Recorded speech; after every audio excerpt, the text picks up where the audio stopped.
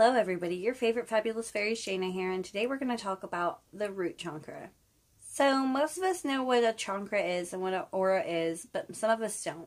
Generally what an aura is that vibration and feeling that our bodies give off. It's almost like an electrical feeling. Some people can see it. I can see it, but it's normally on a grayscale for me from time to time. Only probably about a dozen or so times in my life have I seen someone's aura in color, but I can see like the different grayscales on it, and I can tell if the vibration is a negative one or a positive one based off of that. Our chakras or chakras, excuse me, however you want to say that. I'm sorry, I'm from California. If it's going to drive you up a wall, just be prepared. Also, you're going to probably notice that I will spell it probably several different ways, sometimes with an N, sometimes without. That's because I am dyslexic, and even Google doesn't know what the beep I'm talking about sometimes, and I don't really care that much to go out of my way to make sure all of the spelling is 110%, because to me that's not what's important, it's the information that's important, and I have bigger fish to fry than to sit there and meticulously go over all of it. I do my best just to get the information out there, so please know that about me.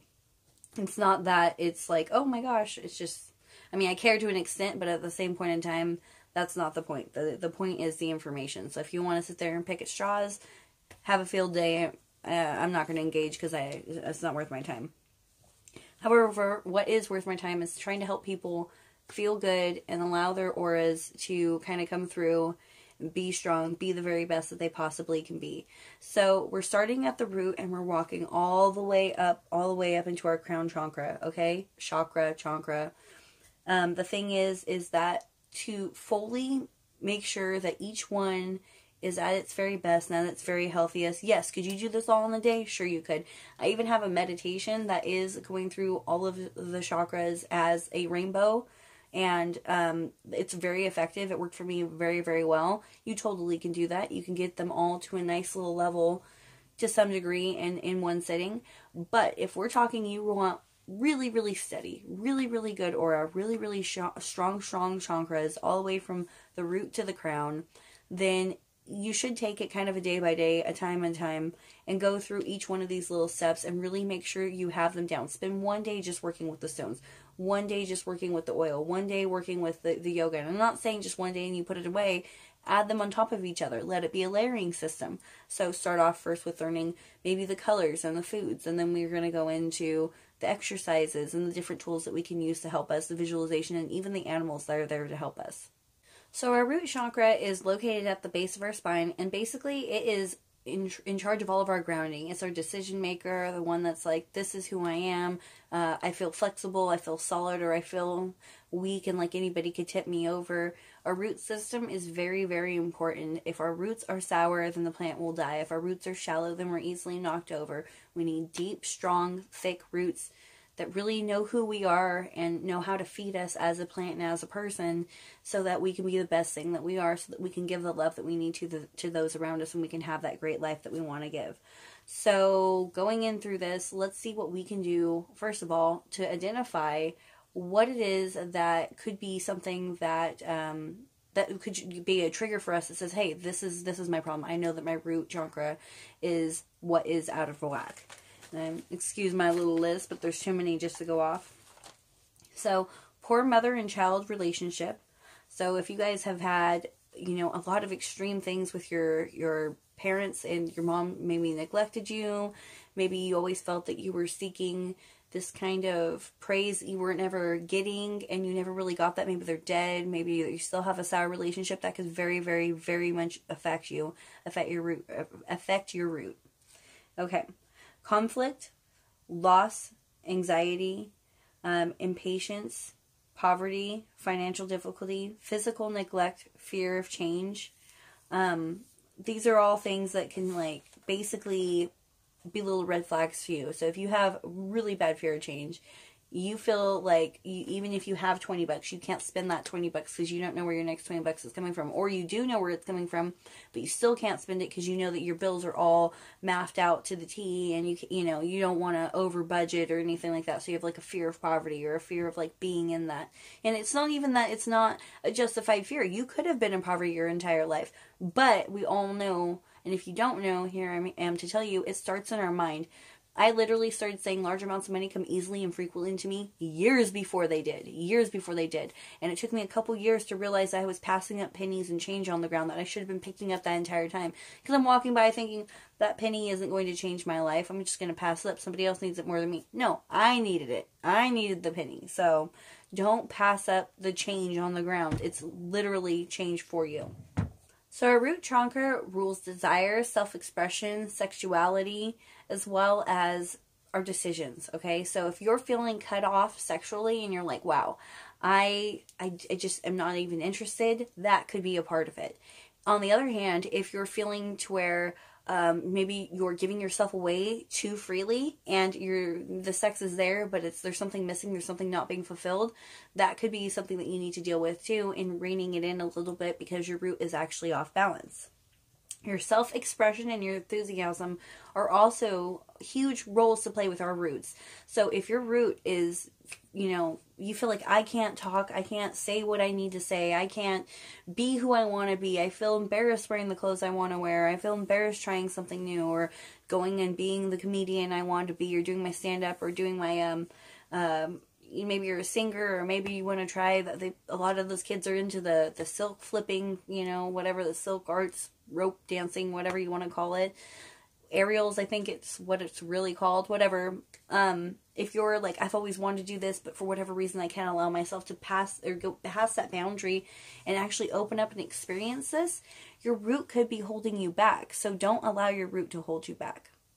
Okay, so I love essential oils. I will no longer be advocating doTERRA. I still sell doTERRA, but I won't be putting, like, hey, I use doTERRA out on any of my videos anymore, because they asked me to take some of my videos down. I'm actually going to be doing a video on that, but just so you all know, because they said I made a product claim about me losing weight, but I did lose weight with their oil and things like that, so whatever. I'm going to beep it though, so I'm going to take down every single thing from them. Pardon me. I need to work on my throat chakra is the one I need to work on because I talk all the time. But just because I'm no longer going to be like, this is the oil I use. I still use that oil. I'm not going to waste my time and my energy trying to promote that. That is such a back burner thing. So if you want info on where to get your oils from, you can still ask me and I still know what's up with that and everything like that. I'm just not going to put my energy out there anymore for that company. They did me dirty as far as I'm concerned. So anyways, but that being said, the oils that you would use, if you needed to use an essential oil, and I highly suggest that they really, really do help. Whatever brand you choose to use. See what happens? I can be shitty too, I'm a Pisces. Okay, balancing oils. Okay, so we're going to want to have oils that are heavy in woods. That's going to be like frankincense, hoe wood, even chamomile, blue tansy, things like that, spikenard, oak moss, vetiver, arborvitae, cedar wood, angelica root, frankincense, myrrh. Those are all like very, very good oils and incenses to burn. So if you have incenses, the powders, the resins, or anything else like that, and you would like to incorporate that into your practice for cleansing your root chakra, one thing I do is I have myself a little metal cup. I put some sand in there, and then I pour my powders in here, or my resins, whatever, in here. If you need to put a little coal on them, or I have some that are self-lighting, and I just let it burn in here, and it works perfectly fine. It's fire safe. I don't have it near anything that's going to catch or anything like that. But it really, almost instantly, whew. That being said, Palo Santo would be another really good one. So if you want to walk in and really make sure that, I'm having problems with my root. I want to make sure my root is clean and pure and just the best, right? So you're going to walk in, as soon as you get into your house, get your Palo Santo going, and just smudge yourself down, because that is just one way that we can keep it going. I would put the oils on the pressure points on your feet. Actually, at the base of your spine and kind of around your hoo-ha-ish area. Not on your hoo-ha, because that would probably burn. But, around that area. Down at your tailbone. And then also, I would put it on your wrists. And you could put it at the points on your feet, on your hands, or on your head. That also represent the root. Because we actually have, although we have the chakras, whatever, here, we also have them throughout on different points in our hands. So if you ever met somebody that didn't have a foot, you could do it on their hand. Or you know, for whatever reason, they're cut off down low, you could, you know, help them other places. Okay. So food. Food is a super awesome one. Food is an amazing thing. Food makes us happy. Food makes us feel better, or food makes us feel worse, depending on what we're eating. If you have been feeling bogged down, if your root has been lacking, if you have been less than at your prime, possibly try eating more root foods to help strengthen your root chakra. And let's go over what some of those are. Surprise, surprise, the root foods are going to be roots. So we're doing carrots, potatoes, parsnips, radishes, beets, onions, garlics, protein-rich foods, okay?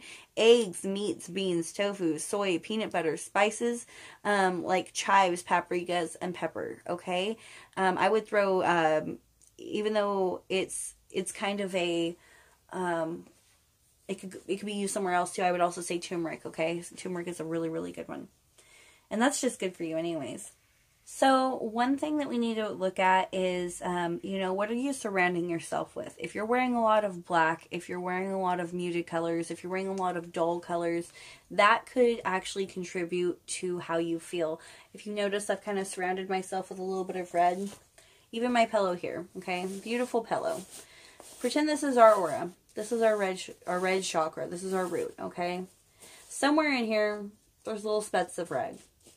And it shines through from time to time, but overall it's dull because of life. And then people hurt us, and they tear us down, and they tell us that we're not good enough, and we think we're not good enough, and before we know it, it's all solid black, okay? We can't even see it. And then somebody gives us a compliment, okay? And then we do something good for ourselves, like yoga or go on a walk. We start eating kind of healthy. We start wearing red.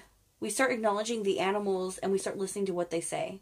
We start acknowledging that we're a good person, and that we have everything that we need in life, and that we are all we need to be completely fulfilled. And before you know it, you are completely red and razzle-dazzle and shiny and awesome. And every now and then something might spark you and get a little bit of here and there, but because we know how to take care of ourselves now, because we know how to clean our aura, we go home, we do our Palo Santo, we wear our oils, we take our bath, we reconnect, we walk a little bit barefoot in nature, and nothing can tarnish it back up. And we keep this bright, shiny, beautiful red aura with us. Okay?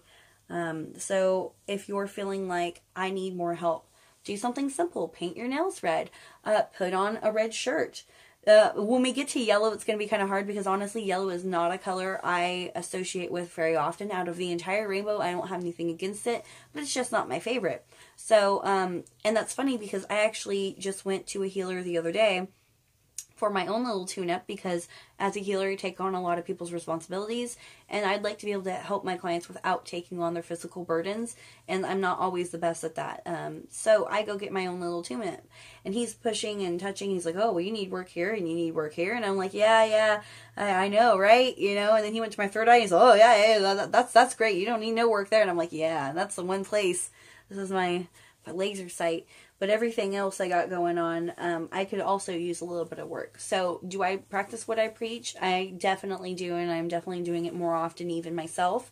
And you never know what's going to work for you the best, because we are all different until you try. So if you are like, wow, I just really want to get my root in order, and then I want to move, and I really want to make sure that my entire aura, my entire chakra set is in alignment, and it's bright, and it's just how it needs to be, then really take it day by day, and like I said, layer these things. Don't be like, okay, one day I'm going to do all stones, and one day it's all food, and one day it's all clothes, and one day it's, no, layer them on. And then when you feel like it's really set, you'll know. You know, as what Max said, it's like when the rain washes you clean, you'll know. It's like, you know, you'll know when your root is strong, because you will feel strong, and you will feel like independent, and nothing's really bugging you, and nothing can really hurt you. Exercise is super important, no matter who you are. And even if you can't do what you think you could do, or you're not doing the kind of exercise you wish you could do, even simple stretching can really make all the difference in the world. Things like isometrics, things like yoga, things like water aerobics, or even just time in a warm bath and stretching while you're in there. They can really, really help. Okay, so I've got these exact poses. If you want to know more about these poses, I found them on doyouyoga.com. So I will leave that across and below. Didn't talk to him before, nothing. I just looked at it. I liked it. I'm sharing it. You know, free advertising on my part, I guess. I liked they had the tree pose for our root. They had the warrior pose and the mountain pose, okay? I love those. Those are all very solid poses. I'm not going to try to perform them for you. I wouldn't even be able to do them right. But if you are into that kind of thing, there's a couple for you to check out. Feel free to find your own and do your own as well. Other things that are suggested is dancing. It's like, you know, who doesn't love to dance? And even if you're not a great dancer, a little bit of a jig in your step can make all the difference in the world. I personally like to sing. Singing helps align me, not just my throat chakra, but everywhere. But, you know, a little bit of boogie never hurt anybody either. So if you're good with that, do that. Animals in our root. Oh, hello, Calypso. You decided to dress up like me? Isn't she cuteums? Calypso loves kisses. She is such a good girl. You know, animals, they pop up all throughout the day, whether you see them on TV or whether you see them in print. That's another one of mine wanting in right now. Darla's like, I want in! But, you know, me and Lippy match, so Lippy got to come in this time. Lala got to come in last time, too. Stay on track, Shaenna. Oh, my gosh, sorry. They're just so cute. When my Sydney Wiggles died, my boxer, it took her like 3 days probably of kind of going downhill. And during those 3 days, I saw elephants everywhere. I mean, everywhere. On TV, on people's shirts, in the magazines, like everywhere. Just nonsensical. And people kept bringing them up. My love even gave me a stuffed elephant. I didn't tell him I'd been seeing elephants, nothing. And then right after she died, my roommate gave me a teapot with an elephant on it, and it happened to be red like the root chakra as well. And I could not help but just be like, okay, what does this animal mean to me? What is this animal trying to teach me? And so I looked it up, and I looked up elephants. And elephants are seriously about family, about the matriarch, about holding it together, about remembering, about being strong enough to take the wisdom from the ages and bring it forward to the young, to make the pilgrimage from, you know, one end to the other, to see it through so that everybody else can live and survive. And it was absolutely beautiful and absolutely astounding, and it resonated with me absolutely so much that elephant is my new spirit guide animal for the moment, unless something else comes in play, but nothing else has yet, so I think I'm still on level elephant. A few of my people, I tell them, you're on level hummingbird, you're on level elephant, you're on level, what does that mean? I'm like, that's the animal that you're dealing with right now. I don't think there's any particular order, it's just that's the level that you happen to be on, and I am at elephant right now. So that being said, there are other animals that are totally aligned with the root chakra, elephant being one of them. The next is a bear. Bears actually can be very docile unless threatened. They're great mothers. They have great instincts. They like to hibernate. They like to be protected. They like to be warm.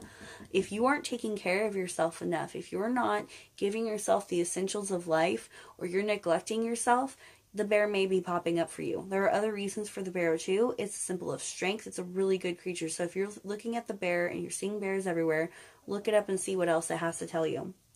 The next is a tortoise. Tortoises have the ability and the longevity to know what a good thing is and to make the pilgrimage from point A to point B. They're a symbol of vitality and fertility. They have a ton of eggs at one time because they know that not all of them are going to make it. So they're constantly producing so many so that their chances are better. If you're somebody who's been seeking that true family, my Lala, or seeking treasure of whatever sign, whatever kind, you know, be it a romantic treasure, spiritual treasure, faith, you will have what it takes to get there. Research what the turtle has to tell you. You're going to find a lot more. Oh my goodness, should I let it in? I should probably let it in. Should I let it in? Let's get the la-la. This is my la-la-la. It's a little thing that was grumbling in the corner wanting to get in. Can I do my show now? Oh, I want my hat off, please. Okay. Okay. Go on, my loves.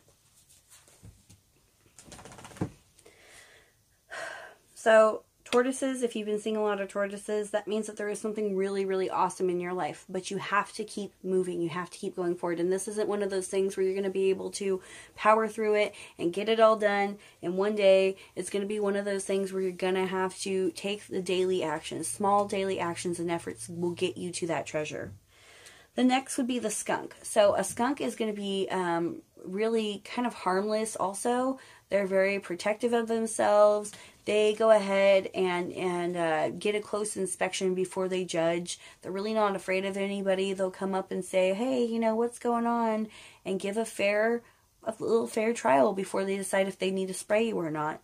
So if skunks have been coming up, you probably need to protect yourself a little bit more from the people around you. And like I said, you guys, please look these up because there's so much more to this. But I can't just spend forever on these. Maybe one day I'll do just the spirit animals on their own. But for now, this is just kind of all-encompassing. And also skunk, you might need to protect your boundaries more. You probably have unhealthy boundaries. You're allowing people maybe to encroach on your space a little bit too much. Buffaloes, they take care of the herd. They're really, really strong creatures. They protect the young. They're family animals. They really do. That's what they're, if you're seeing a lot of buffaloes, a family has been on your mind a lot. Lioness, she takes care of the pride. She actually does most of the hunting. They take care of the pack. They have the cubs and everything like that. Pride, pack, sorry. Cats and dogs, right? But if you're seeing a lioness, you want to take care of yourself. You're probably having partner relationship problems with the male in your life. And possibly even jealousy problems and things like that are also arising. So check out these animals. See what else that they have to offer you. Look them up. At worst case scenario, message me. I'll see if I can help you. Because you should know about them. Okay, so for our stones, obviously garnet. Woo, this is a really dark garnet. It only shows its secrets in the light at a certain angle. And I'm actually going to be able to see them from this angle that way. But it is a very, very dark red. It's almost black.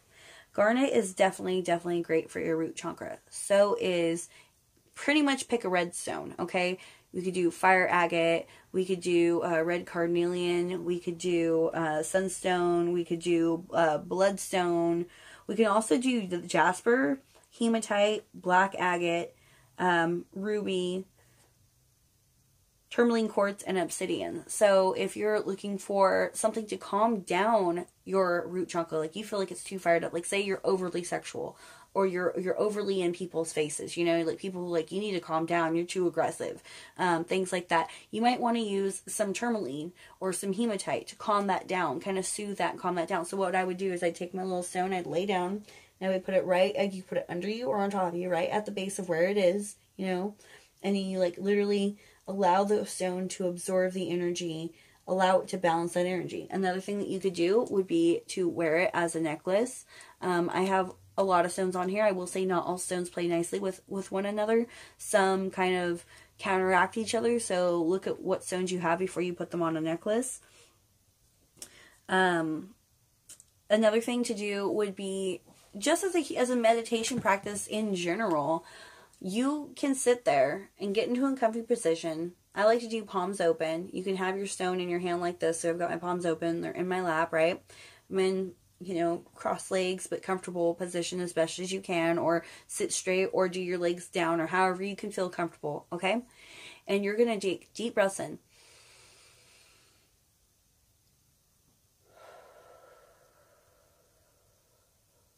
And as I'm doing this, I'm feeling it come up, come down, go all the way down to my root, circle around, kind of come down my legs, up to my toes, come back up, and out my mouth. And I'm picturing the air comes in as nice and clean and bright, and you know, you can't see it.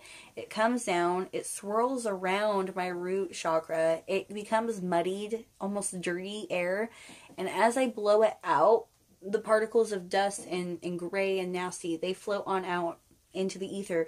They actually are collected by the trees, and they nourish the trees the same as carbon monoxide would. So carbon dioxide.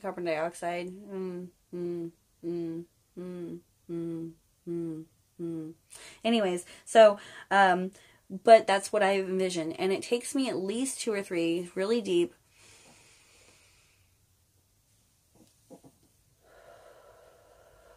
breaths before I start to see the color on my root get brighter. So, I mean, it's going from a dull, and we're starting to see the color come back, okay? So you're like, you're here, you know, and it's like this, and you just, every breath kind of washes it back in until you've got the pure, clear, beautiful, bright ruby red.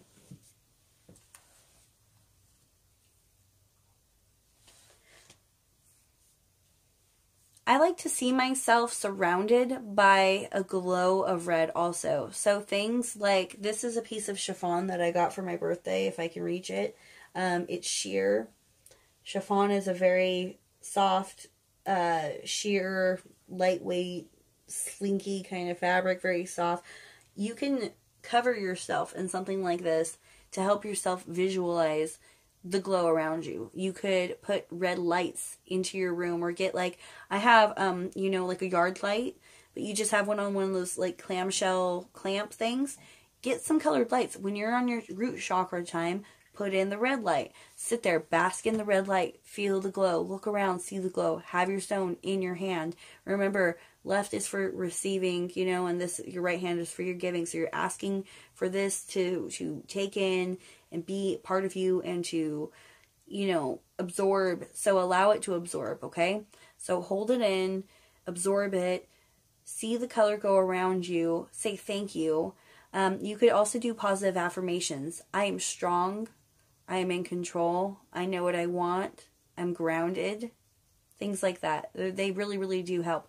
But they help more if you repeat them. So repeat them to yourself over and over again until it becomes, you know, I guess, second nature. It's just in your mind. You don't have to worry about it any longer. You know that you're grounded. You know that you're strong. You know that your root is strong. And you can visualize it with your mind's eye. Whether you're open or closed, with your eyes open or closed, you can see the red glow and you feel the healthy glow.